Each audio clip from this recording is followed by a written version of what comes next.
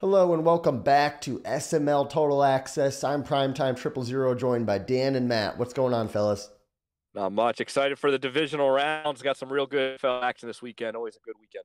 Yeah. Yeah, I'm real excited for this episode, if you can imagine why. Yeah, let's start off and let's talk about why. First down, Matt was highly criticized by his top five, and he was right. It sounded like he was right with how he ordered it. Dan felt shafted. Matt was right. So I want Matt to talk about that. Dan obviously can talk about that, and then, and then Prime and Q are heading for unbeaten seasons. Possibly, maybe we can kind of lump that all into one. Matt, we'll start with you. Yeah, I mean, people think I'm biased, but I always tell it like it is. There's no bias in any of my top fives. I watch a lot of streams. I see what I see, and I can see the future. I felt like Dan was going to drop one. I certainly didn't expect it to Colt, but I knew it was coming. And I was on a heater last week, guys. I picked the Giants to winning. I think I was one of the few people that said that. I've got screenshots. I told you if TCU won against Michigan that the other game was the national title game. I've been on a heater. It's not always going to happen, but I'm patting myself on the shoulder. It's been a good week. Yeah. As far as topic number two there, of topic number one is Prime and Q heading for unbeaten seasons. Q definitely is. A schedule is not all that impressive. I think Dom is his toughest game. I know Meats played him tough, but he should beat Meats with Matt Corral. And I look at your schedule, and Prime. We've always played good games, and anything can happen there.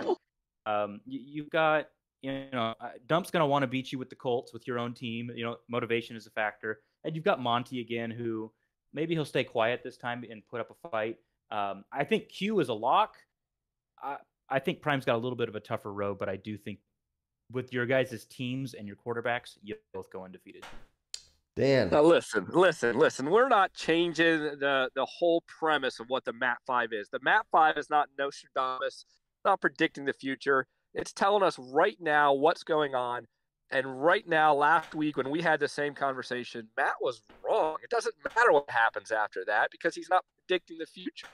He's telling us what's going on right now, and he was wrong. Now, look, he can be fully justified with however he wants to do it this week because there's evidence that I should not be on one of the top spots, which I can live with. I can live with that. No, that's the consequence when you play a game.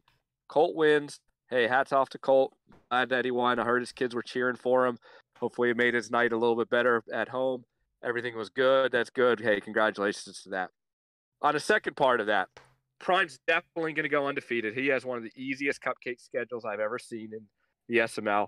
The only thing that's going to stop Prime is Prime himself getting just bored and focused on the wrong things. Q, on the other hand, I think Q is also a lock to go in, but not because his schedule is as light, but I think he's just really focused. I think pre-blip, Q was getting a lot of heat. It was really frustrating him.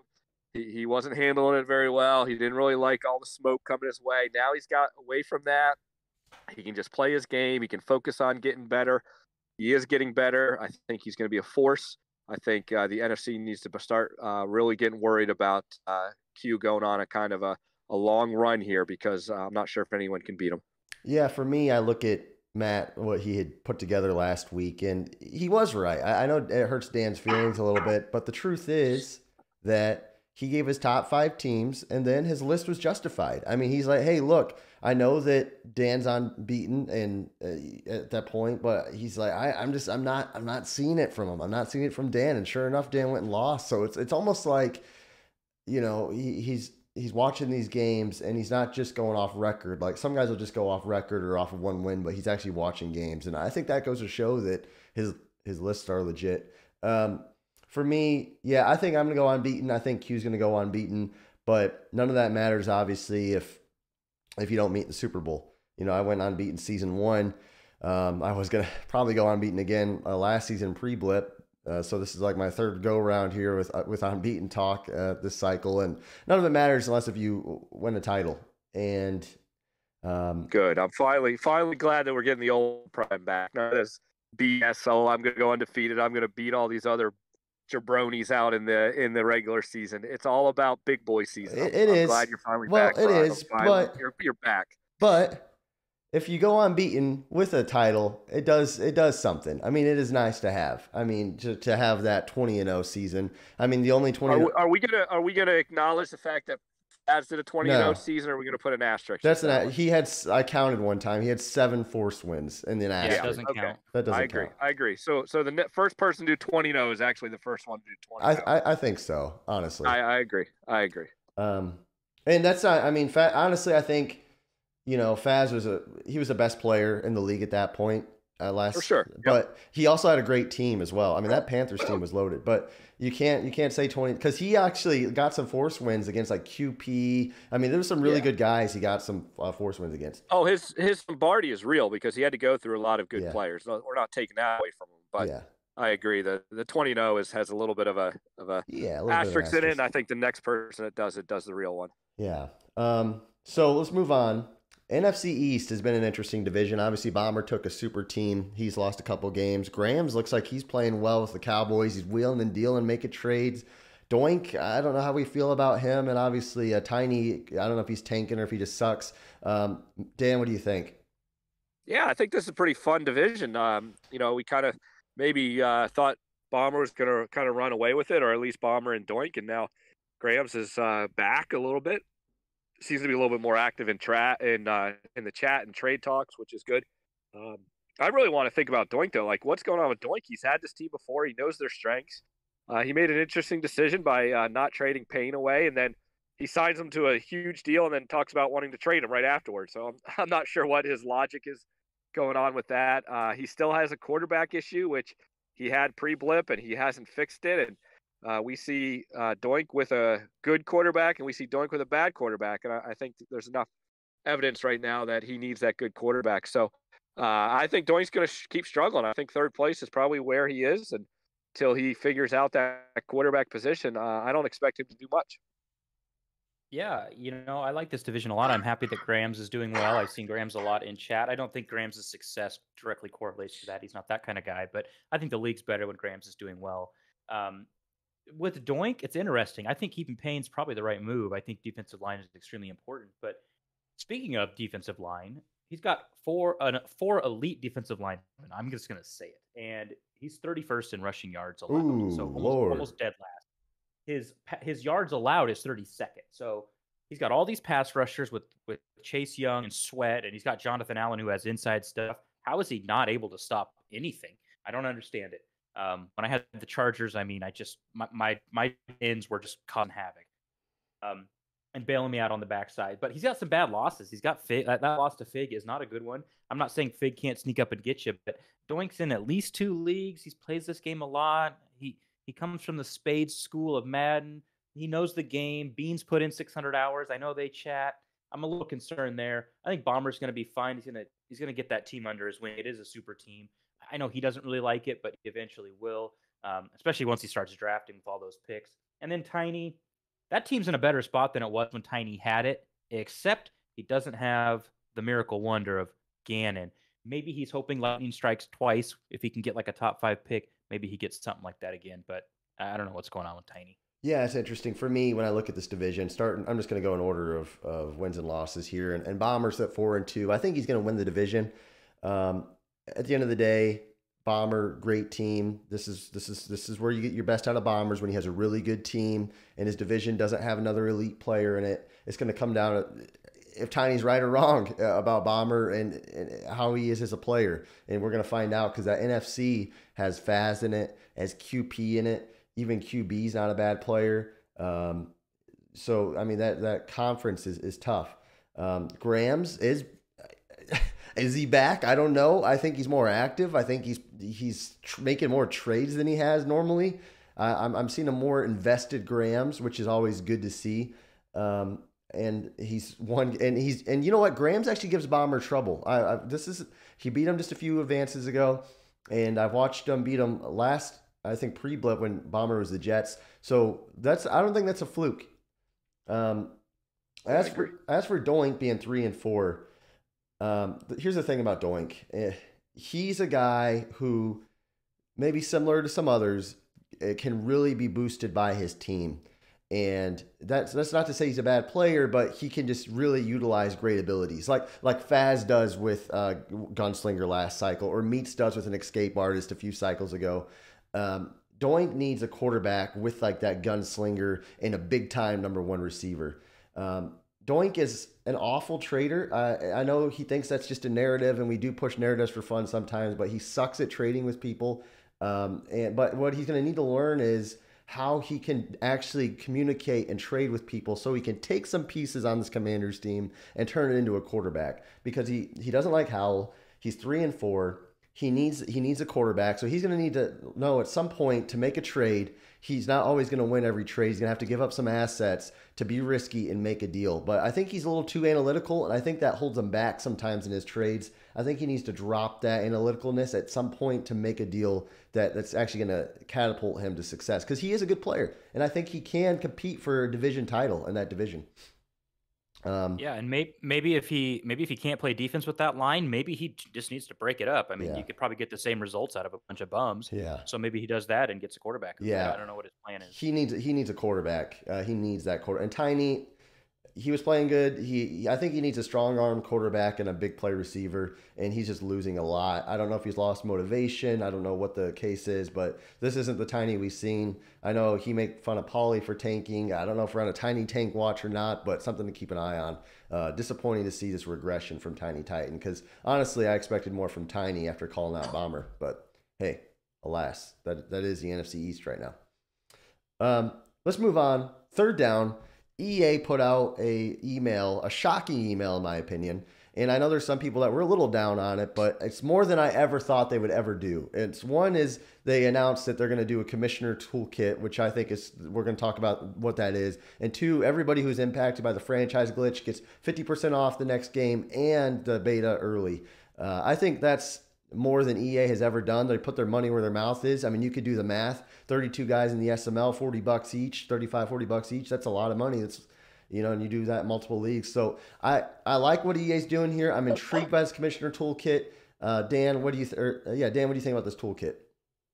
Well, first of all, I'm not sure if I trust EA when it comes to what will actually happen. I wonder if they're only going to do it for the commissioner of each league and not the 32. We'll see. I have a little faith in what EA will actually do. Mm-hmm. As far as dreaming and hoping what a commissioner tool could be, there's two of them that I think would be, maybe three that would be the best things possible. One, I would love a commissioner to be able to have full access to be able to reverse kind of game situations, game scores, or reset them. Something happens in a game, someone cheats and it's obvious and they win, or something happened and it was an error. I would love for a commissioner to be able to kind of reset that score or be able to basically erase it. I'd also love the commissioner to be able to be able to push trades through. So I don't know how many times we've had situations where guys aren't on the same time, or someone doesn't follow through, or something happens, and a commissioner can just kind of push that through. Those would be two of them that I think could be pretty easily done right off the bat. But I don't know. I don't really have too much faith. Kind of down on EA right now. So that's the best that I think I could come up with. What I think they could do. Yeah, I think what they did is nice. I mean, they're giving us half off. I think they should have given us half off Madden 23 and refunded us half, or gave us the option for Madden 24, because you're basically saying, hey, sorry, our product is basically broken. Here's 50% off to buy our next broken product. Like, what if I don't want to? What if I'm tired of Madden? So, but hey, it's better than nothing. I guess we shouldn't complain too much because we're going to buy it anyway. As far as and I will hold my props for when it's actually executed correctly, but for the EA commissioner tool, I'm with Dan. I want the commissioner to be able to reverse game scores. Just completely wipe a game and start it over as if it never happened. I would like to see a little more customization. Overtime quarter limits would be nice. Right now, if you go to overtime, you're basically the person who gets the ball can basically win the game, or they could almost force a tie depending on how efficient they are with their offense. And there's no control we have over that. And number 3, I would love this more than anything in the world.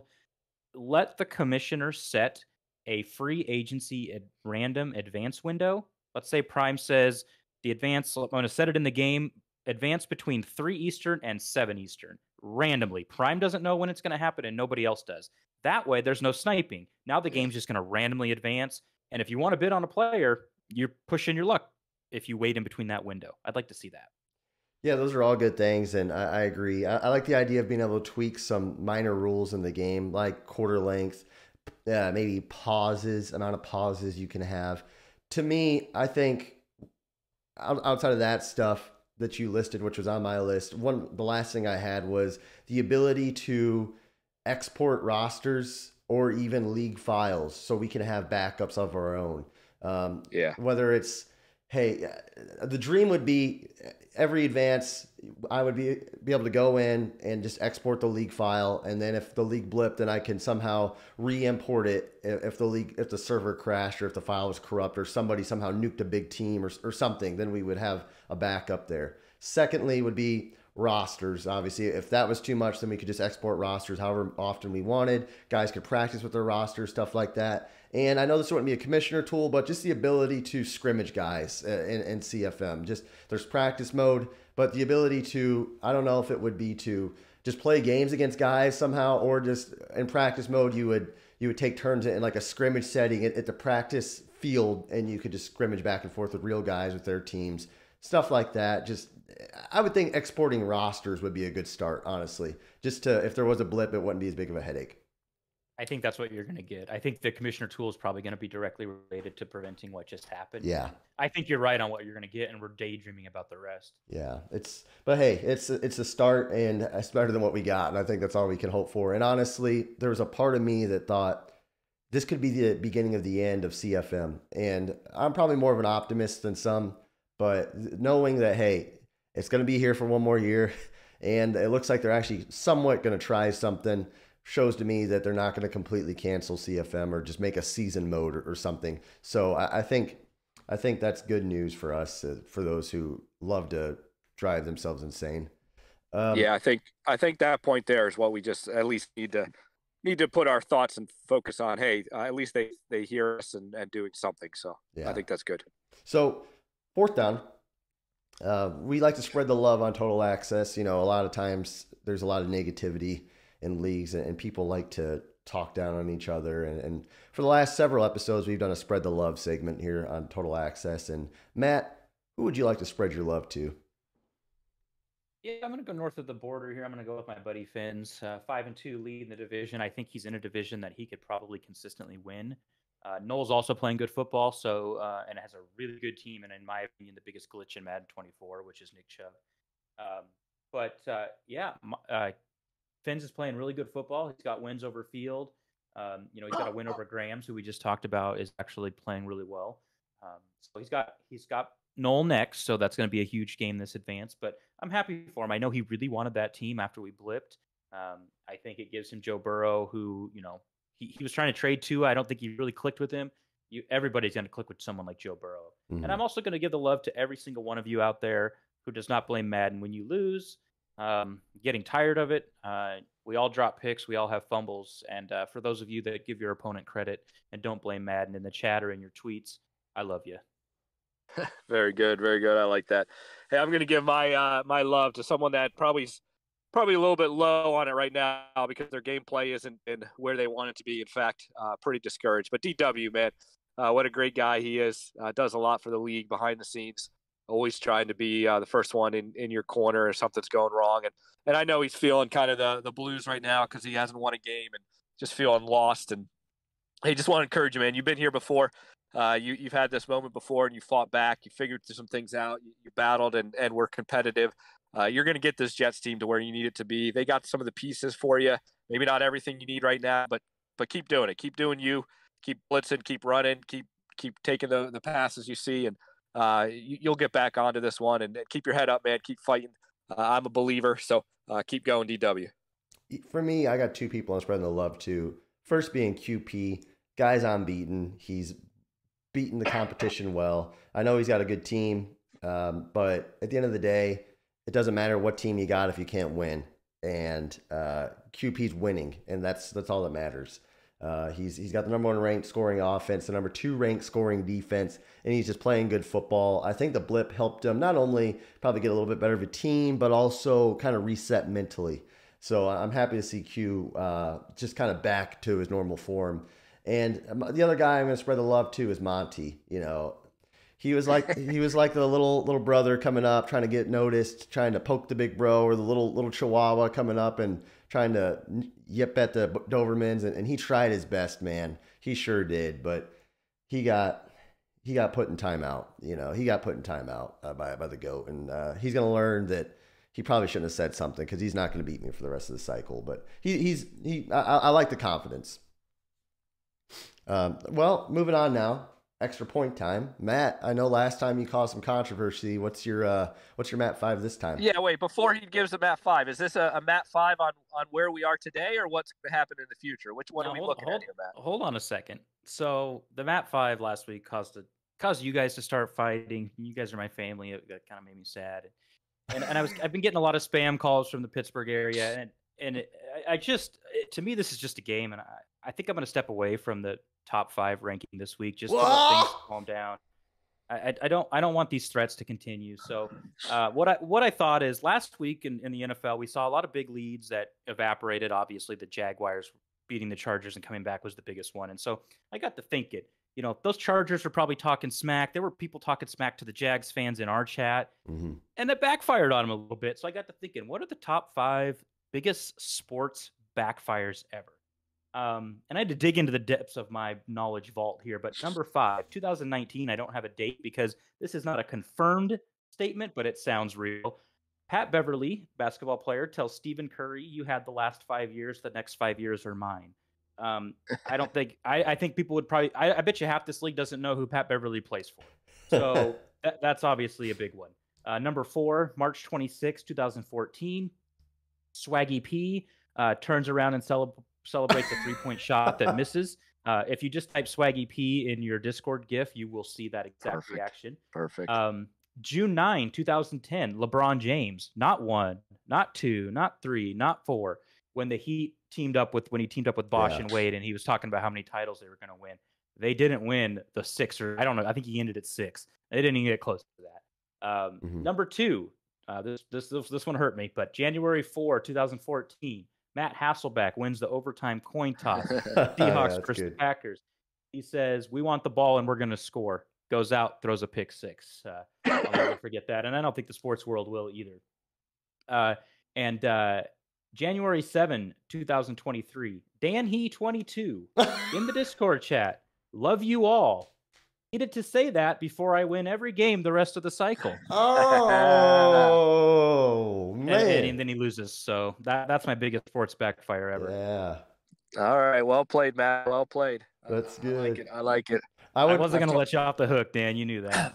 And I like I told everyone Discord, it wasn't that Matt predicted it, right? It's the good Lord humbling me, and I accept it because whenever he humbles me, riches come on the other side. So I'm ready for it. You're a good sport. I would like to throw in an honorable mention when Monty guaranteed a win against me, but other than that, perfect list, flawless list. I love it. Yeah, that's SML Total Access, guys. I think this was a good episode. If you guys liked it, make sure to comment or let us know what you think in the Discord chat or even the comments in this video, guys. Thanks for watching, and until next time, have a great day.